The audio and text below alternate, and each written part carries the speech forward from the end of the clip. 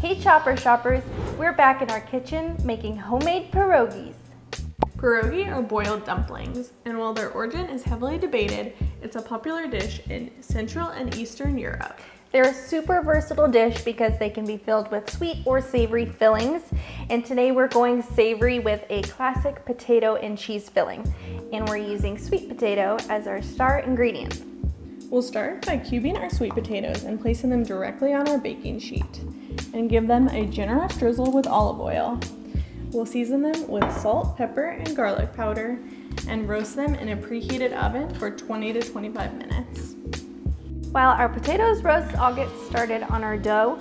In a large bowl, we'll whisk together flour and salt.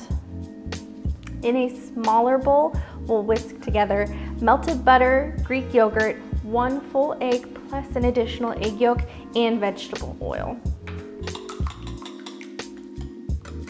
We'll add our wet ingredients to the dry ingredients and stir until a dough forms. Then we'll let it rest for 10 to 20 minutes. All right, and our sweet potatoes are done. You know the sweet potatoes are ready when they're tender all the way through, and you can check that by poking them with a fork. If it goes in nice and easily, then they are good to go. And remember too, the smaller you cut your pieces, the faster they'll cook. Then we'll add them to a food processor right away while they're still hot, and puree until they're nice and smooth. Then we'll transfer our potatoes into a bowl and add our Fontina cheese and stir until combined.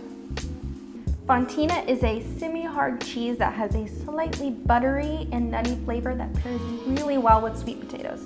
It's incredibly rich and creamy, which makes these pierogies so decadent.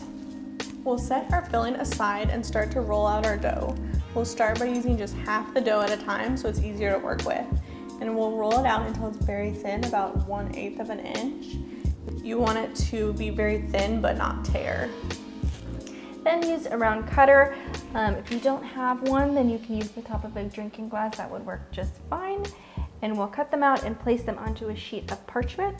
And then we'll repeat the whole thing, so rolling it out and cutting with the remainder of our dough. Take about 1 to 2 teaspoons of filling and place it in the center of each dough round. Brush the edges of each piece of dough with water, then fold it over and press it closed, creating the classic pierogi shape. You can gently press the edges together with your fingers or use a fork. To cook them, bring a pot of salted water to a boil. Cook 5 to 6 pierogies at a time, boiling them for 3 to 5 minutes just until they float. Once they float, remove them with a slotted spoon.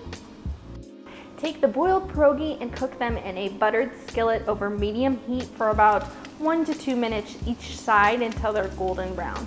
Serve immediately with plain Greek yogurt and chives, plus a drizzle of the butter in the skillet. They're delicious, and we can't wait for you to make them at home. Thanks for watching, and see you next time.